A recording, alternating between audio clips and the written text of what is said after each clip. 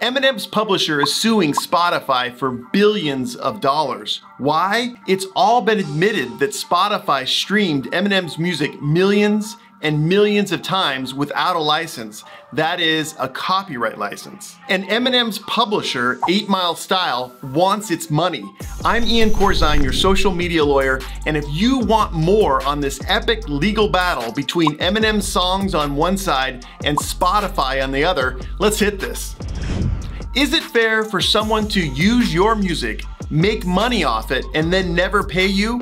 Well, Eminem's music publisher answers with a definitive no. It accuses Spotify, the music streaming service, of willfully and knowingly streaming Eminem songs and not paying royalties. And there's a lot of evidence to show that Spotify did not have the mechanical license required to stream Eminem songs. There's only one little problem with the 8 Mile lawsuit, and that is the MMA. The Music Modernization Act was passed in 2018. It's at 17 U.S.C. section 115, and it is a really long law. I went through it in preparation for this video. I suggest you don't. The MMA was passed for a bunch of reasons. A lot of less popular artists and songwriters were not getting paid because the big streaming services like Spotify and Apple were just ignoring them. They were kind of daring them to bring copyright infringement lawsuits, knowing that the less popular artists, the less successful artists didn't have the means to be able to bring these lawsuits and successfully win. And the music streaming services really wanted the MMA because they wanted immunity from copyright infringement lawsuits before December 31st, 2017. There are three main components to the MMA. The first one extends the copyrights for songs that were recorded before 1972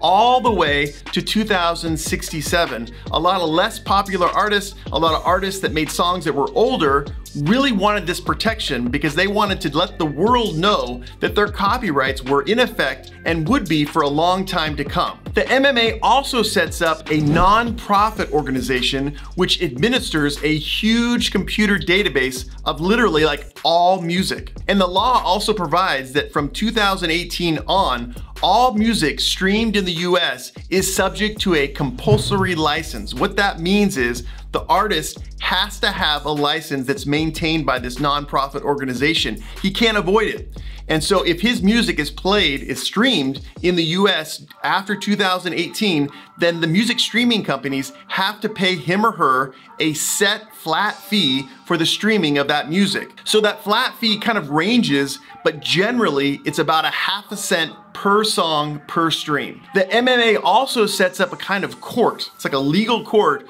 where disputes about royalties are decided. All right, now getting back to the Eminem lawsuit, lawyers for Spotify are probably going to argue that there's no way that 8 Mile Style can bring this lawsuit because the MMA prohibits it under section 115 D10A.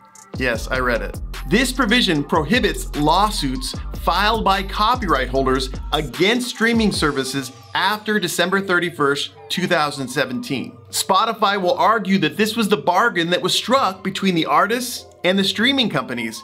And I know it may be unfair, but the bottom line is the law, and the 8 Mile Style lawsuit should not be brought. And I know 8 Mile Style will argue that, listen, we're not prohibited from bringing this lawsuit because the MMA does not apply. They will argue that Spotify did not properly follow the notice procedures in the MMA, and as a result, the bar to lawsuits is invalid. I'm not gonna go into the MMA notice requirements because they're long and they're detailed, but the bottom line is that if a streamer would like to stream a song and the streamer says, listen, I don't know who owns the copyrights, then he has to file a notice in the US Copyright Office, and then he can have access to that compulsory license. 8 Mile Style acknowledges that Spotify filed the notice. However, they say it's ineffective because Spotify certainly knew who owned the copyrights to songs like Lose Yourself and the other 242 songs in Eminem's catalog. And I did a Google search for who owns the copyrights for Lose Yourself and other Eminem songs,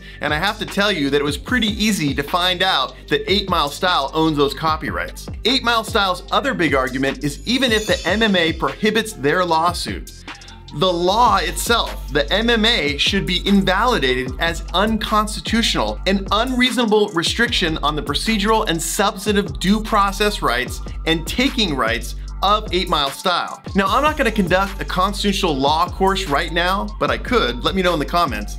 But to suffice it to say that this could very well be, this lawsuit brought by 8 Mile against Spotify could be a lawsuit that we see considered by the US Supreme Court. So what's my take on this epic legal battle between Eminem's music and Spotify? I really like 8 Mile's arguments in the complaint. They make a really good case for the unfairness of Spotify's conduct in playing and streaming all these Eminem songs and not paying royalties. However, I also recognize that the MMA's bars to lawsuits brought against music streaming services is a strong one, and it's gonna be hard as heck for 8 Mile to continue on with this lawsuit. My thought is this case will ultimately settle, and the reason for that is that Spotify does not want to face a potential invalidation of the MMA as a whole.